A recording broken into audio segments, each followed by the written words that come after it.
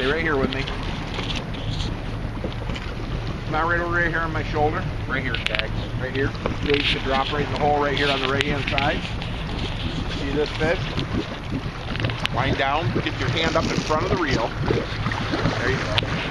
A little higher. The fish is digging really deep. Gotten a look at him here. Big, giant fish.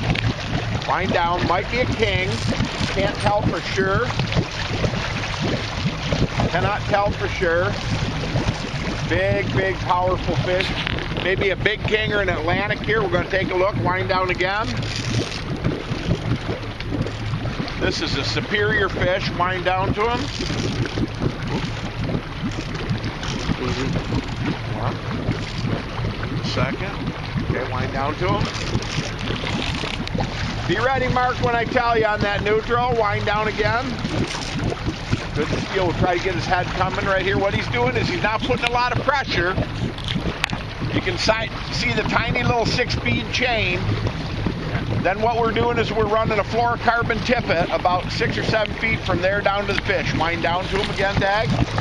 If he comes up under here, we want to just keep it off the cable so that our line doesn't touch it. Wind down one more time. Big fish. Might be a big brown. I can't believe it, but it might be a big brown. You know what, folks? It could be anything. Who the hell knows? Wind down on him. Come out right here to me. Go right to him. Right over my shoulder. Looks like it is a real big brown. Maybe the biggest one of the season. Wind down again. Okay, get close to that. You gotta be careful, don't eat it. We're gonna bring them up here. Wind down. Good. This is a big, big fish right here. He's dogging. He's right straight down in the corner. What we're trying to do is position ourselves so that we can net across this fish. Right, hold on a second. Okay. Wind down. You want to run neutral, Bill, or? Not yet. Just a second. We're going to wind down again. Get close to that feed chain. Easy. Raise his head. Raise his head. Right here on my shoulder. Wind down. Giant, giant brown. Stay here. Wind down one more time. All right, guys, I need somebody over here. Weight rod. Okay. Great. Neutral, Mark. Wind down again. Wind down again. Deck. Okay. Raise the deck. Raise him. Raise him. Raise him. Higher. Higher. Higher. Higher. Big fish. Forward. Giant, giant, giant brown. Sean, I got to come right through where you are. Just back up for me, please. Stretch the line off for him here. Forward, there, yep. Forward. Okay, that's good right there. Coming right in with this fish. Just a freaking enormous. Look at that fish, dude, huh? Here's a brown that's going to go 16, 17 pounds. All right, let's get him up in the net right here. That's as good a brown as you're just about ever going to take. Let's take a look at the spoon that he hit on. Black Wiggle.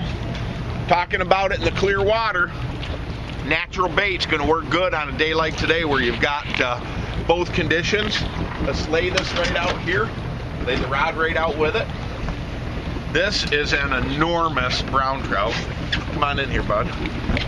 Look at the kype on that guy. And here's the mark of a big brown. When we're looking at this fish in the water, you see this thickness right here from the top shot. And whenever a brown looks big in the water, you know, when you're looking down and he's knifing in the water, if he looks big, they're the one fish that you never get ground shrinkage with.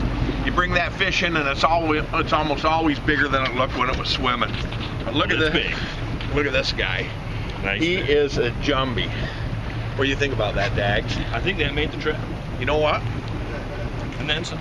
This afternoon when we get back to the dock, they may be calling you the champ.